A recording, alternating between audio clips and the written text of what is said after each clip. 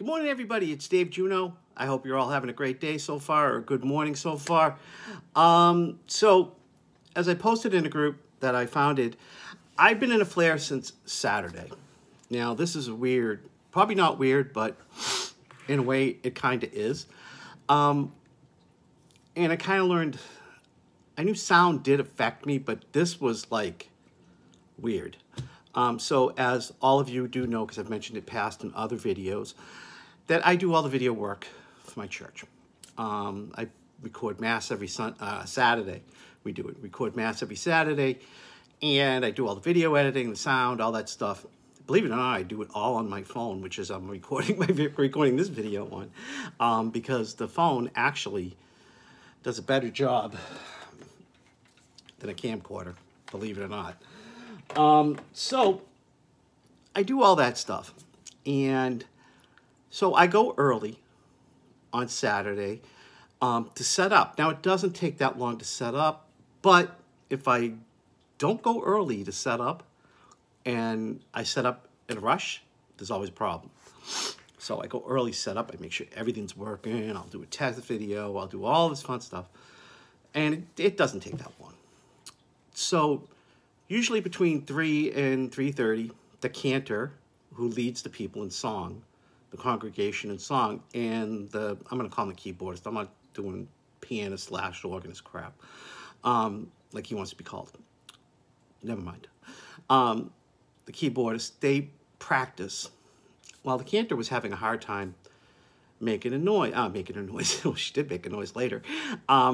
Getting in tune or something, I don't know. From what I could hear, which is not a lot, but she sounded like she normally did. She decided that she was going to face the brick wall and make this. At first, it sounded, I thought it was a screeching owl, but it actually, I called it, I'm not going to say what I called it, but if you ever watched The Incredible Mr. Limpet, Mr. Limpet falls, he wishes he was a fish in the beginning of the movie, he falls in the water, and he becomes a fish, and he ends up doing the sound to drive off torpedoes that are about to hit submarines or boats. And it's like, well, this cantor woman did it way, way, way louder than that. I mean, it was louder than the organ. And it bounced off the concrete, and she did it 3 times. The first time, I was just like, on the second time, everything started spinning. And then I was like, oh my God, I got to film this Mass, and I'm spinning. My wife's not home. She's out with her cousins. I don't know if I can run this camera. Oh God. And I literally went on the bench, and then I was starting to panic, but then I remembered what my friend Gina Marie taught me. When that happens, lie flat on your back, put one knee up towards your chest and the other one on your other foot on the floor, and it might help. And so I did that, and the vertigo stopped within 5 minutes, which is, thank God. It was either that or it was divine intervention. So that stopped, but I was still dizzy and wobbly the whole Mass. It really scrambled my brain so bad that I couldn't. I mean, it took all I could to focus on doing the Mass. And then it took all the focus I could to come home and edit the video. Now, editing the church videos don't take that long, because with the phone, it's all one big file compared to this, where it breaks it up into 2 gigabit files. So it's one big file, but I have to type all the credits and all that stuff. And that took me a half hour because my eyes just could not focus on the keyboard because I still had that off-balance noise in my head. But I did it. I pushed and pushed and pushed, and I did it. I got it all done, and I don't think I've ever been to bed on a Saturday night at 7 p.m., 7 o'clock at night, in my whole adult life. Even having flus and colds, I'd never go to bed at 7 o'clock at night. I was in bed.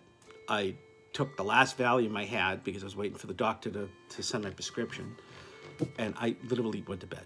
I just couldn't. Sunday, I barely got out of bed. It was so bad. That was a trigger. That low bass sound was a trigger. Now, the woman apologized, and she really didn't have to. And I'll be honest with you, she didn't. She knows I have Meniere's disease, but she doesn't know that sound's going to affect me like that. So it's not really her fault. And I told her 1,000 times, please, it's okay. Don't worry about it. It's fine. Excuse me. I said, don't worry about it. Because it's not her fault. It's not her fault I have Meniere's disease. So, but Monday, I paid for it. Sunday, I paid for it. I was in bed most of the day. Literally, most of the day in bed or on the couch. Thank God my wife actually started to like football because she was really watching it with me and she was interested. And Monday was the same thing, maybe a little better. I mean, I got up and took a shower, made dinner.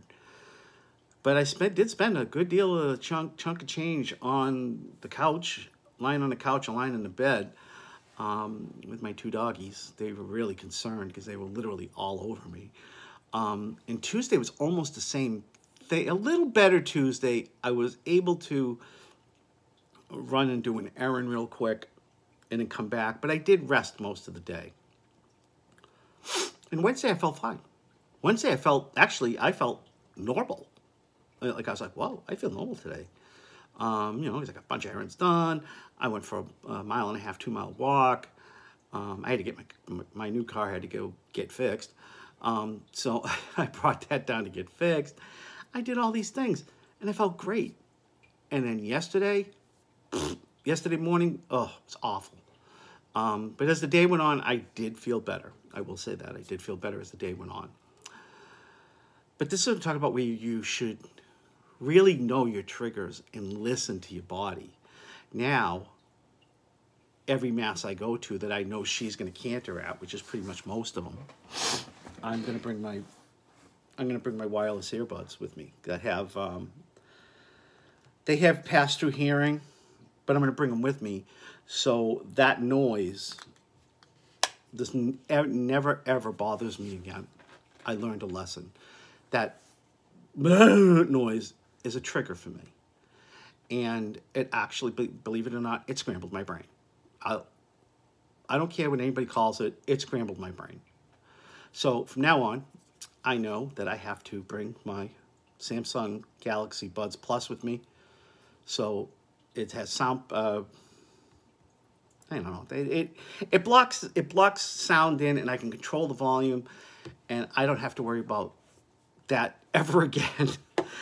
Which is a good thing because I'm going to see Genesis in December, next month, with my son, my oldest boy. And yeah, I'm going to bring these with me so I don't get attacked. Now that I know that is definitely one of my triggers, there's my prevention, or try to prevent with the triggers. So you really should, I'm telling this story because you really should learn your triggers. Now, if you go to McDonald's, which I don't suggest that you do, and I don't go that often. I think maybe once or twice a year. If you get the fries and you have vertigo or you get an attack, stay away from salt. Same thing with coffee. Here's my coffee. I drink a lot of coffee. Shouldn't say I drink a lot of coffee. I drink 2 cups a day. I used to drink a lot more, but I drink 2 cups a day. Now, if you have a vertigo or feel dizzy after drinking coffee, then caffeine is a trigger for you. And that's with anything. I know a neighbor across the street, she doesn't have Meniere's disease, but she gets vertigo from scents, women's perfume, or cologne, men's cologne. She gets vertigo. And we had this discussion yesterday, actually, because she gave me a ride to pick up my car last night. Because yesterday I did feel a little better. So, yeah, she was telling me how she scents her cologne, perfume, things like that. So that's her trigger. So she stays away from it. She doesn't wear it herself, and she makes sure her husband doesn't wear it. And she lets people know around her that this is a trigger for me. So that's her way of avoiding triggers. So when you find your trigger, now you know what to stay away from to prevent a vertigo attack or going into a full-blown Meniere's days attack. And the same thing with nicotine. If you smoke cigarettes and you notice that your tinnitus amps up, or you get dizzy or whatever, it might not necessarily be that your blood pressure is fluctuating from the nicotine. The nicotine could be affecting your cochlears. You got to stop smoking, or at least try to stop smoking, or cut down your smoking. Because I know a lot of people do smoke. I used to smoke. It's been almost 17 years since the last cigarette I had. But I still do chew nicotine gum from time to time, even 17 years later, because it's my stress reliever when things are going crappy and it's been kind of stressful in the house. Everything's fine with me and my wife and my kids. It's just some medical stuff. So, on that note, that's why I'm making this video. And I didn't start it out as saying, hey, I learned a new trigger.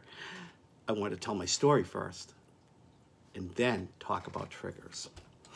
So once you know what these trigger things are that can set you off, maybe it doesn't happen all the time, but if, okay, yeah, sodium will set me off, but I haven't had it in so while, and I had Chinese food the other night and I was fine.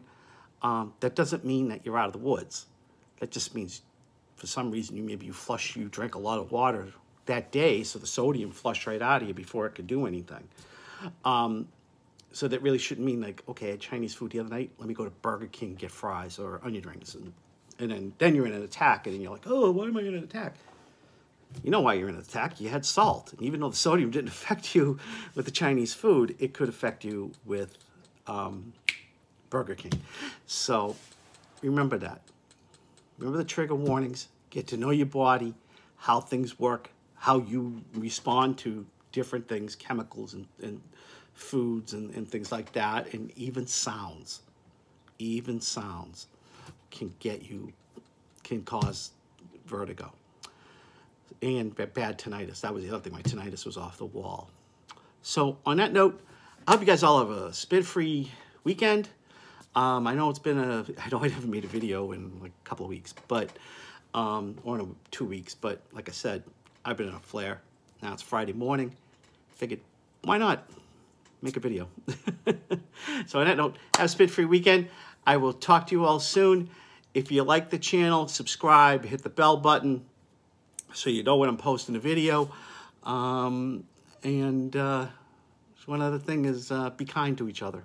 There's one thing we could use in this world, especially today where everything is so political. Just be kind to each other and respect each other. Take care. See you next time.